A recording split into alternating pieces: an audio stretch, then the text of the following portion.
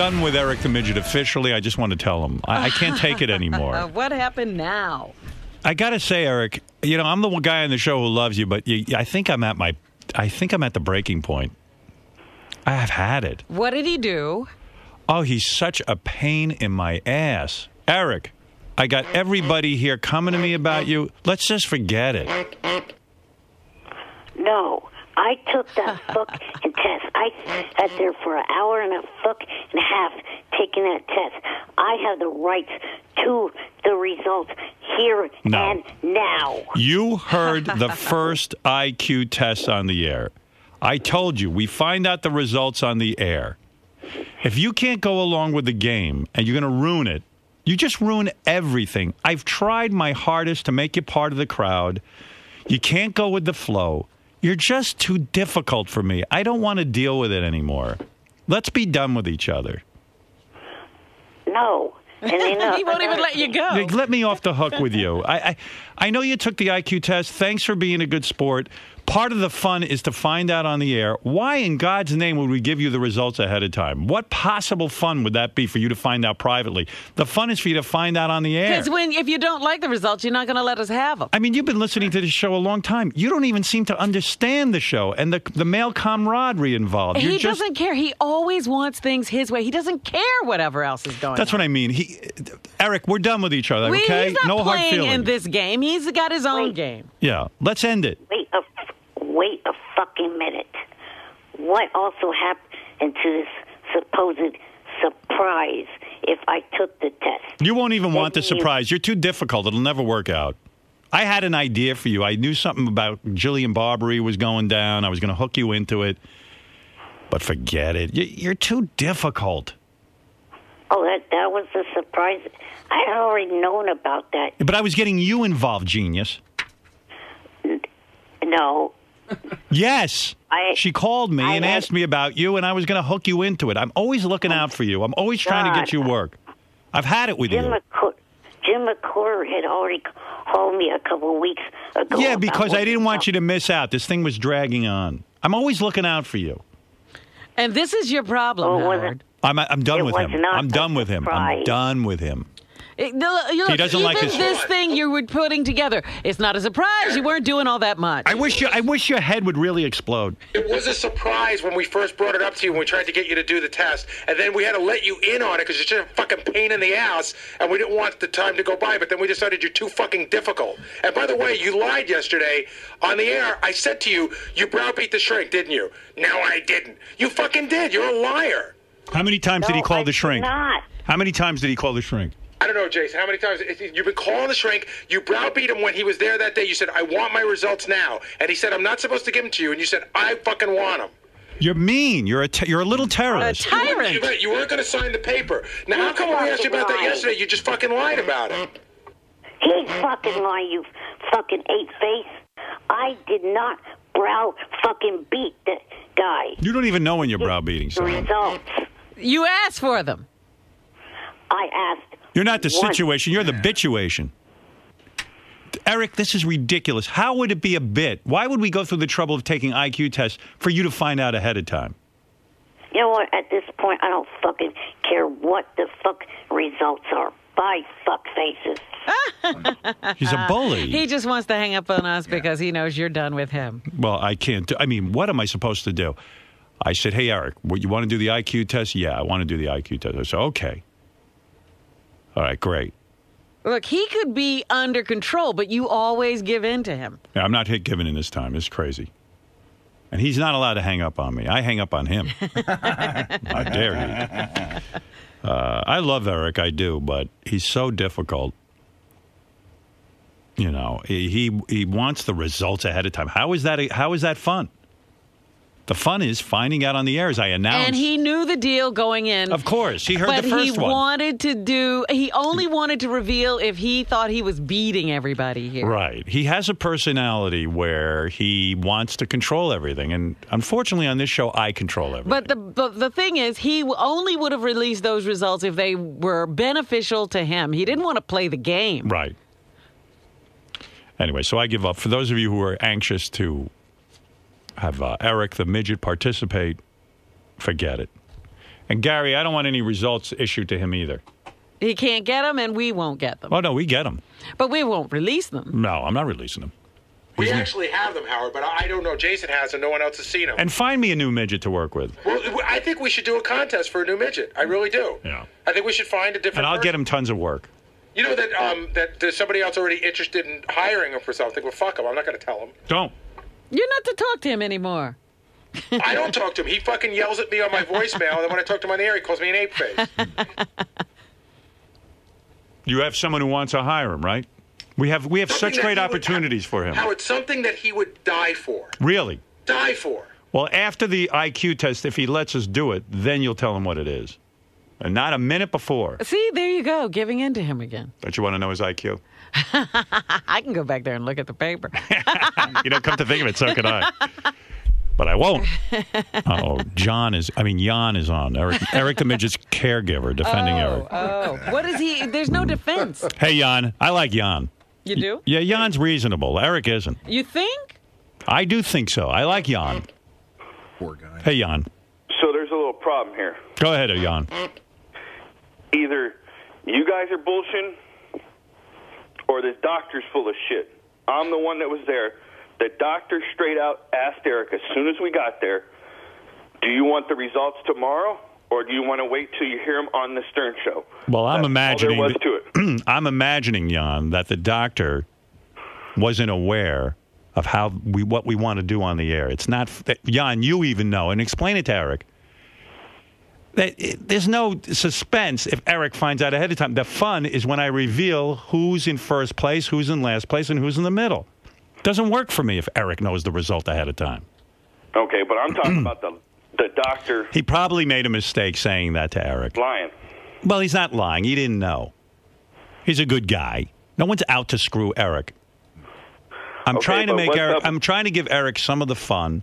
Trying to get him in the crowd. He wanted to be a part of this. He's just always so difficult, Jan. Listen, I admire you. I don't know how you take it. I don't know. You deserve a medal. So did the doctor say that Eric browbeated him to get the results or no? I don't know. He said that he did hear from Eric, but listen, that's Gary's interpretation. All I know is, as the guy sitting here hosting the show. Know Gary's a fucking retard anyways. Well, who doesn't know that? But first of all, it's not just my interpretation. It's Jason's interpretation. Jason spoke to the doctor, so I'm just sort of funneling it in. Please, I'm talking to Jan, Gary. Well, I can't talk to Eric. I can talk to Jan. I know, but Jan shouldn't take shots at me. I feel bad for him that's his fucking lot in life. He's going to watch that little shrimp. Well, Jan has a tough job. There's no question. Yes, but don't take it out of me. Anyway, Jan. So what is Jan calling to say? Hey, yeah, Jan, what are you saying? If I'm trying to say if that's what the freaking doctor's saying, it's a bunch of bullshit anyways. Well, I'm just telling you, the doctor... the way the contest goes is we reveal the results on the air, and they shouldn't go to Eric first. Now, Eric is almost demanding them first. Hey, Jan, the doctor doesn't work for our show, so he doesn't really know what's going on. He was just trying to be a nice guy. But it doesn't work for us if Eric knows the results ahead of time. What fun is that? All right. Well, I'll go ahead and write back. I'm right back. I'll call back when the results come back, because there's some things I wonder about the test anyways. Well, hey, anyway, tell Eric, if he doesn't want to play the game the way we have it set up, then just let's forget everything. I don't care anymore. He's I don't know about you, but he's eating my kishkas out. And I don't know how you take care of it. I mean, it's like American Idol. You know how they don't give the results out ahead of time? Yeah. I mean, Eric understands American Idol. Imagine if American Idol told the contestants the results ahead of time. You wouldn't have a show. Yeah. It doesn't make sense, right? He was just going by what the doctor said. I know, but the doctor doesn't know. He's not part of the American Idol show. You know what I'm saying? He doesn't understand. He's just trying to be a nice guy. Okay. I thought it would have been fun. How could you have American Idol if they know the results ahead of time? All right. Well, the doctor shouldn't. If the doctor's lying about what Eric did to try to get the results, he's not lying at all. He's just an innocent guy who administers IQ tests. He's a nice guy. This doesn't have to be this way. Eric understands American Idol. Jan, do me a favor. Explain to Eric it's like American Idol. And believe me, if he gives you a hard time, you got a hard enough life with him. Then just give it up. Forget it. What can we do with this guy?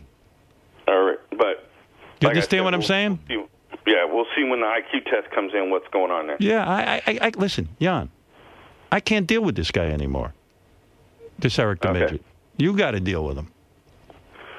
You're the only one who can talk to him. You're the only one talking to this guy. All right. All right. Well, we'll see what happens when it comes out. All right, let me know, Jan. All right. Later. That's Jan, who has the incredible task of taking care of Eric the Midget. He's my only lifeline to that midget. I can't deal with Eric anymore. Jan's the only one I can deal with. I think he has a very tough job. Yeah. Has he ever? I mean, if I'm right about this, Jan will make this all better. I don't know. I'm telling you, Jan knows what to do with that midget. All he's got to do is not wipe him for a day or two. And then Eric's back in line. Well, I'd hate to see that happen. No, but listen, Eric knows. Eric knows that American Idol. Imagine if they said to Clay Aiken and Kelly Clarkson, here's the results ahead of time. Act surprised. Show up anyway. How would you have a show? If we're doing an IQ test and we're testing John Hine in this one, and we're all betting on who's going to win. If Eric knows the results, there's no suspense. I mean, what kind of fucking maniac is he? And the IQ guy doesn't know what's going on. He's just giving an IQ test. I give up. This Eric the Midget is a handful and a half. I can't deal with him anymore. I think I'm at my end. Angelo, I can't take it. I can't take it. This is where Angelo says something. Angelo doesn't. Yeah, Howard. Morning either. to you. Good morning. Hey, well, let's be done with this fucking guy. Really. Okay, I'm with you. Most unappreciative. He is. Fucking scumbag there is. Now I wanna see it. run him over with my truck and back over him 1,000 times. Well, we don't want violence.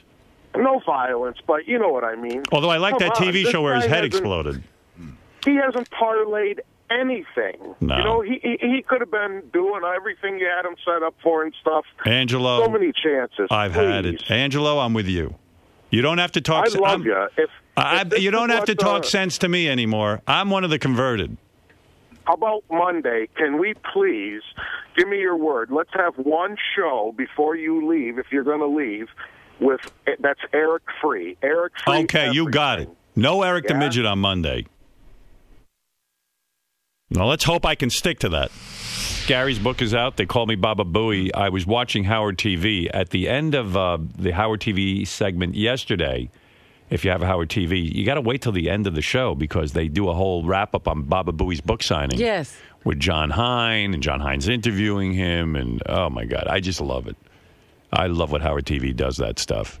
They follow Baba Booey around. Right. They followed Scott the week before. You're getting Yeah. a little wrap up on Baba Booey's activities. Boy, he loves in the to talk. day. He loves to talk. Don't forget, he's on this show in the morning. Then he does the wrap-up show, and he's there with John Hine. Boy, he doesn't get tired for a minute talking. Men are only supposed to have, women are supposed to be the more talkative because we're supposed to need to use so many more words a day. Right. But I think Gary's like a fluke in the male species. Oh. He's got more words than women and men combined. I know. He's unbelievably chatty. I'm trying to remember what he was talking about on the Howard TV thing when he's doing it's a book signing, but Gary's talking to John Hine and taking questions from the crowd. And he's got an answer for everything, and he goes on. They should call him Babble Booey, not Baba Booey. Wait a second. If I had nothing to say, you used to say, Gary, you go and do these things, you have nothing to say. And when he's napping, he's napping. And when they he's got him napping? No. When he's not napping, he's yapping, and he's Babble Booey. I mean, it's unbelievable. He has something to say about everything. Any question they throw at him. They ask him, what's your least favorite thing about Howard, what he does, and boom, boom, boom, boom, boom. And the answers they fire off, he's very definite. But Ask Gary a question. Ask him a question, he'll have an answer. That he just, because sometimes he'll just see you and he'll just start talking like whatever comes to his mind, Yes. he'll say.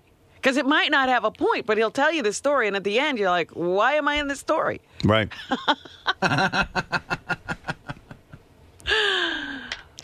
There's a clip of Gary getting angry at someone in the audience last night on Gary page 1 in blue, I've been told.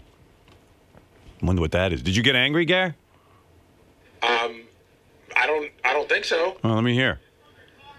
Oh, I know what this is. I tell you exactly what this is. Go ahead. I'm getting into the car yesterday. There's like a 75-year-old woman out front, and I'm late to go to a book signing. She said, "Can I get your autograph?" I go, "I'm really late." She goes, "Please, please." I'm a 72-year-old woman. I go, "Okay." She goes, "I don't have a pen." I'm like, "I don't have a pen either."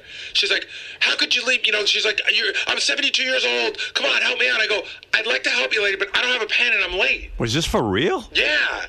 Unless you guys are planting weird people. Yeah, that sounds like a Saturday Night Live skit. How come you don't have a pen? Don't you travel with a pen, you asshole? If I need an autograph, you should have a pen. That is so annoying. I mean, that is annoying. And what is she going to do with Baba Booey's autograph? That's what is she signing? signing? You know what you wanted me to sign? What? One of those, you know when you go to Dwayne Reed and get a prescription? Yeah. It was a prescription bag. Ah. Oh, she's going to go home and frame that, shadow box it? Yes. Give me the fucking pen. There we go. Thank you, doll. If you Good ask, luck with your book. thank you. Good luck with your book, Gary. Thank you. There you go. Thank you. Thanks, honey. Thanks, see ya. Thank you. Bye. Yeah, turn your live on. God, what the fuck is wrong with people? There's the hot spring. Listen, but it's like that's how you end up. Like you're the asshole. She's like, "Come on." I'm like, "Come on, what? Like I got a pen up my ass?" Hey, at least she knew about your book. 72-year-old woman. I didn't even know that she knew about the book. She said, "Good luck with the book." Yeah, they missed the beginning of it. Yeah, I know. That sounds like the interesting part they cut out. Yeah, they missed it. I know. They shouldn't even put that clip up, quite honestly. Right.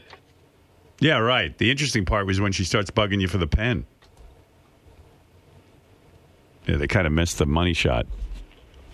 Well, can I tell you? Hey, it's Gary Dell'Abate, Baba Booey. It's day 2. Hey, it's Gary Dell'Abate, Baba Booey. It's day 2 of my book tour. They call me Baba Booey. The book is in stores. And I'm down on Wall Street in New York City at Borders Books doing a signing. So here's what happened.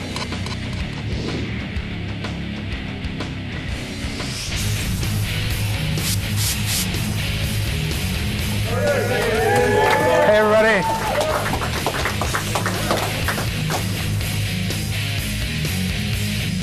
Hey, how are you? Nice to meet you. How are you? Good. You kind of look exactly like I imagined. I think that's a good thing. It's a good thing. It'd be better than saying, "Oh my God, you're so much fatter than I thought." No, not at all. If I tell you to be nicer to Sally, you tell me to shut up, though? No, but I won't. But I also won't be nice. I won't be. This is for the beats. The beats. Yeah, I don't know. We're only signing the book today. What do you got? What is it? It's a pen. I mean, Yeah, I'll give it a. I'll give it a.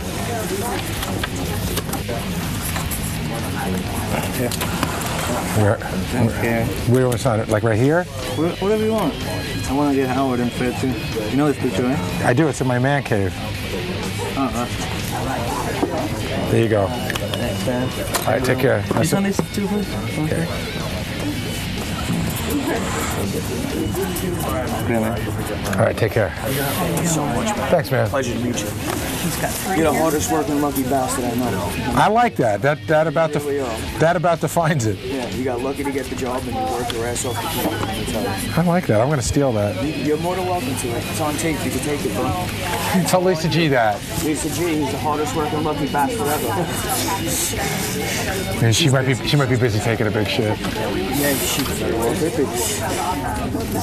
I'm sorry, I missed that.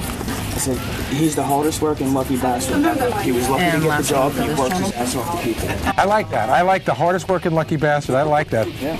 I'm gonna. See? You should have had me write your thing, you know? Right forward. Forward, exactly. Thank you very much. Thanks, man. Take care. Thank you very much. Come on, man. What about some chatter, a little fun? Everybody's so quiet. Hey, Bull. Where's your book? My book's at home. He signed my book. What did he say? A special message? He said, thanks for the support. I appreciate it. Love, Gary. Something like that. It was nice. It's such a good book. I'm so proud of him. So proud of him. And I think it would be a great movie. Absolutely. He could play himself. Who would you play in the movie? For me? Let me see. Mary? Nancy. I want you back. Oh, I don't know. I think it could be a great movie. Really great. We'll see. Ask his publisher. What did you think of the photos? The photos were great. I love books with photos, and I told Gary I would have loved to have seen more because it's such a great story, and because of the history of the show, I love old photos. So I think he did a great job. But I would have just bought a book if it was just the Gary Baba Booey picture book. Last question. What's your prediction here for New York Times bestseller? #1 New York Times bestseller list next week. Guarantee it. All right, please do. Thank you. Okay.